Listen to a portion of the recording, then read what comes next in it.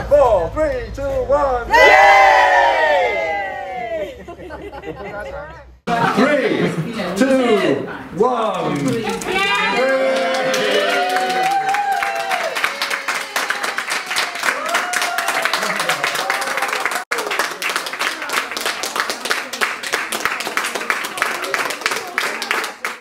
We really thank you all for turning up and taking these photographs. That's really kind of you, and films and everything.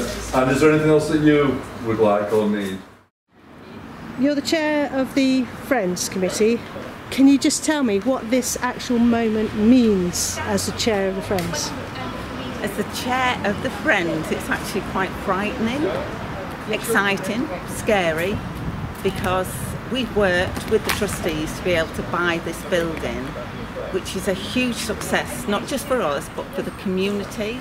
But now the hard work begins, because we need lots of fundraising, so we need the support of our local community.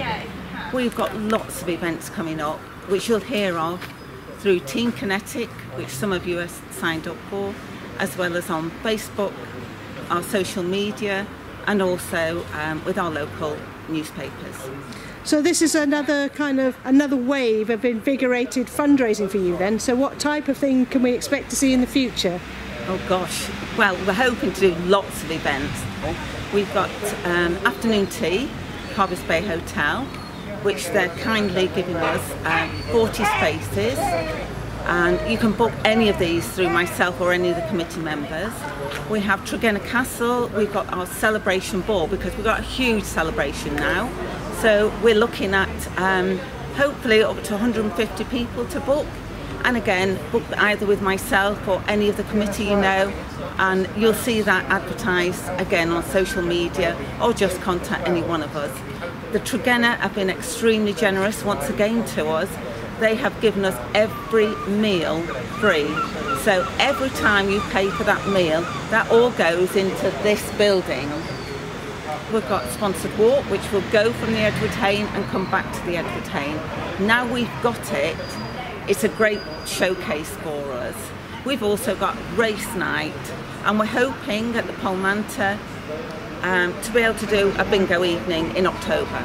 Brilliant. Now obviously, you know, one of the things at the moment today, this is when the keys get handed over, this is the official kind of transfer, and there's only a few people here, the trustees, etc. So when do the public actually get to be here? Oh gosh, I know. I'd like them to come in now and see how it was left for us. We managed yesterday just to clean one room and a loo. That was mine little thing to do. So that we've got somewhere for people to come in and we can offer them a cup of tea. But in September the 9th and the 10th, we're planning for hopefully businesses who've supported us and who want to support us will come to that, and the public will also come. And of course we'll be doing raffles and tombolas, anything to be able to prize the money off you.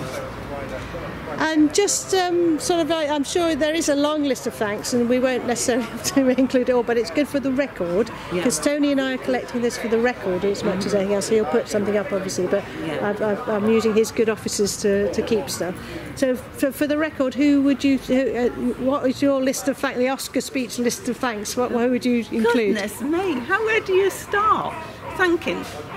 Just thanking all the businesses, from, estate agents who supported us, like Cross Estates have sponsored bands when we've held the fundraising ball last year at Tregenna Castle, Harvest Bay Hotel, the Harbour Hotel, who kindly hosted the fashion show for us.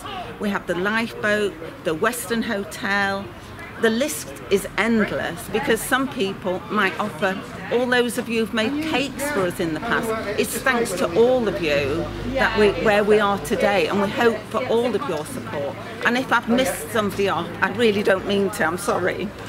And I guess, though, of course, over the years, there have been lots of people on the Friends themselves over the sort of decades that have been there. So I'm sure that all the efforts that you're following in big shoes. Absolutely. I mean, because we've all been pulled into this. We're sort of the newbies who you're taking on something quite frightening, but we've also taken over from some of the friends who are now trustees or who've stayed, like Maureen Humphreys, who stayed on as a friend, who's so valued. Everybody is so valued.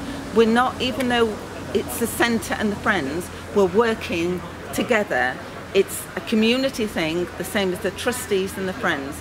So the friends raise the money to be able to help with the Edward Hain, and the centre will also be doing things like looking at sponsorship in different formats, or you know what it is.